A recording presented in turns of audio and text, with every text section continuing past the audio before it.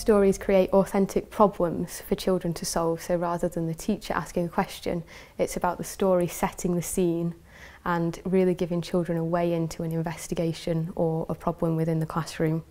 Stories can relate directly to children's experiences, or they can give them an opportunity to experience something out of their context, something that they wouldn't have come across in their day-to-day lives. So in that sense, it broadens the opportunities for having an inspirational start to a lesson.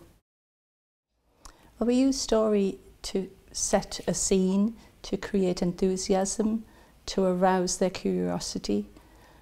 Telling a story gives them something to lean back on if they haven't ideas of their own. It can spark imagination, hopefully leading them on to an investigation. Okay.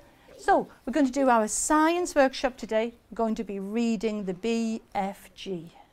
This one's called Dream Catching. The big friendly giant put the suitcase on the ground.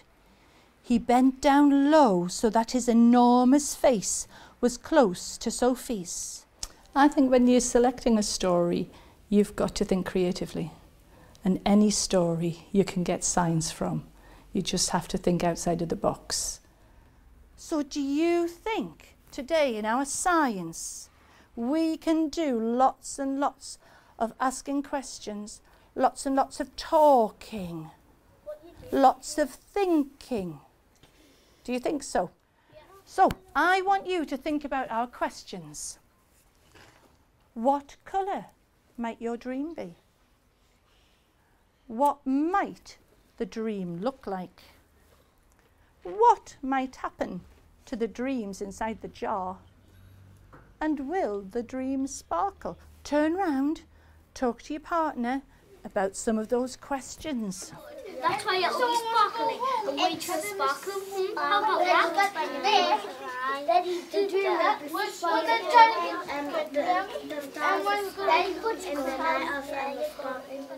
We try and use paired talk and group talk as well, just to share ideas. When they're young, they want your attention, they want to tell you, but if they can tell somebody else, then they've had their opportunity. Yes, you might do 1, 2, 3, you know, and share those ideas. But if you turn to their partner and tell them, then they've shared. What could it do?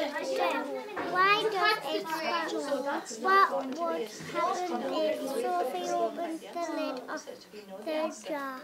I'll tell you what, you can have a go at making a dream. What would it look like next? Good teamwork over there. Well, I think on the carpet or sort of class time, you can keep it tight. But once you've got to the tables, you want them to free the conversation up. You want them to spark ideas. And that way they're actually going to learn more. Have some paint. What reaction? Shake it. How is it changing?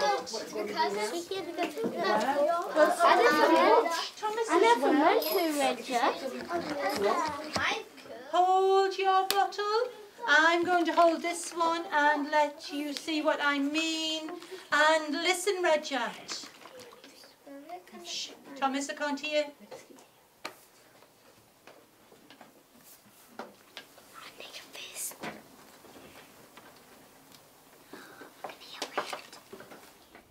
What is happening? Can you explain what is happening? It's exploding.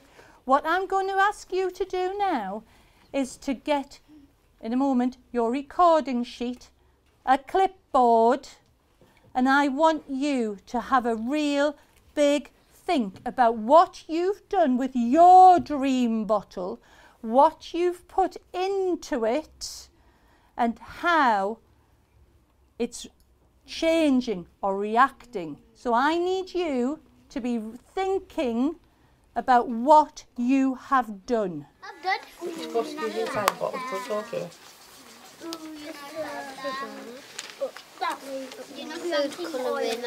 So, what colour was your bottle when you put your oil in? The tablet.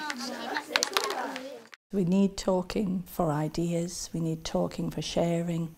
We generate a lot of what happens through our talk. It's very important to speaking and listening. Our children are learning those skills, and if they can learn it when they're younger, they can employ it, at a higher level later on. So it's the need to talk, the need to listen, the need to respond. We use a lot of scaffolding through teacher talk, through children's talk. And if you hear something that a child said, they think, oh yes, that's really good science, you actually use your teacher voice over the top, and you're trying to bring that skill across to everybody. Stories can be used in lots of different settings, so science or literacy or even maths. But really what their power is it's about capturing children's imagination and engaging them in a lesson. So they're a fantastic way to get children on board and get them to start thinking about potentially science in a slightly different way. Stories can create a need for children to share their ideas, explore different possibilities that they might not have come across before, and they're obviously a perfect way to generate talk between students in the classroom.